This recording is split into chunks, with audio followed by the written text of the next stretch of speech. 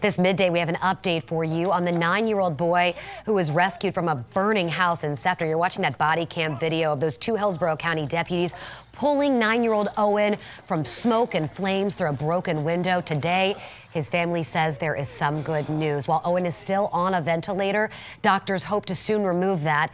His family says the black soot has cleared from his lungs. They're healing from that smoke inhalation.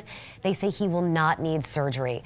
Over the weekend, you can see Sheriff Chronister right there, as well as the two deputies who saved his life visiting him at TGH. The biggest concern right now is damage to Owen's throat.